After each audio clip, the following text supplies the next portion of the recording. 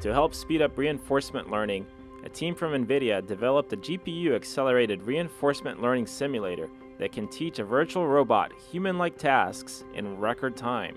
With just one NVIDIA Tesla V100 GPU and a CPU core, the virtual robot learns to run in less than 20 minutes. The simulator can even support hundreds to thousands of virtual robots at the same time on a single GPU. This allows them to interact and collide with each other. The NVIDIA team benchmarked the system on 4 tasks: an ant running with 2 legs, humanoid running, humanoid flag run harder, humanoid flag run harder on complex terrains. The virtual agents trained on complex terrains are able to adapt to environments unseen during training, including climbing up and down stairs and recovering from falls from heights.